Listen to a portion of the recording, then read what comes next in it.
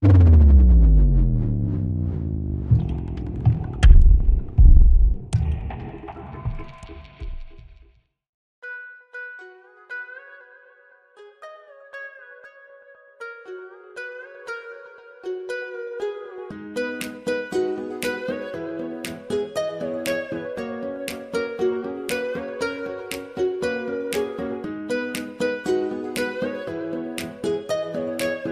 bạn đang tìm kiếm một kính thiên văn phù hợp cho cả việc quan sát thiên văn lẫn địa văn thì dòng Astromater là dành cho bạn.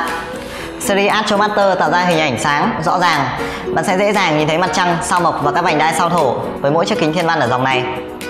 Để quan sát các vật thể trong không gian sâu hơn và sáng hơn như các thiên hà hay tinh vân, chúng tôi khuyên bạn nên sử dụng kính thiên văn có khẩu độ lớn, vật kính có kích thước lớn hơn các dòng kính tầm thấp. Celestron Astromater 70 EQ có hiệu suất quang học vững chắc của một chiếc kính thiên văn khúc xạ cổ điển với ngàm xích đạo kiểu Đức. Astromater 70 có vật kính khá lớn, lên tới 70mm, tốt hơn rất nhiều so với dòng kính 60mm. Dòng Astromater bao gồm hai thị kính cho độ phóng đại cao và độ phóng đại trung bình. Chúng ta có gương chéo đảo ảnh giúp các bạn có thể quan sát được các vật thể trên mặt đất mà hình ảnh sẽ không bị đảo lộn.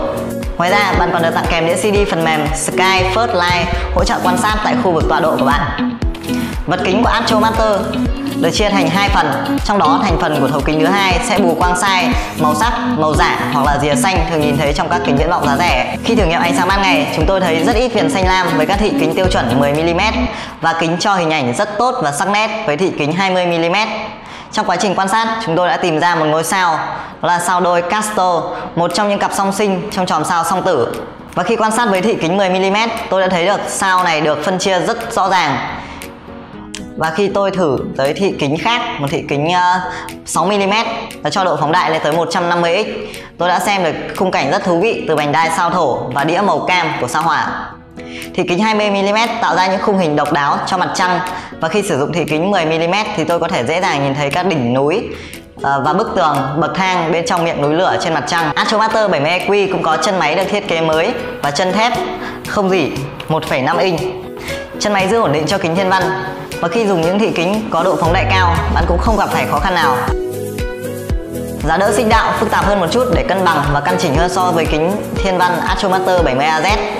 Bù lại, kiểu giá đỡ này sẽ giúp bạn kiểm soát chuyển động chậm tốt hơn và mượt mà hơn ở độ phóng đại trên 100x.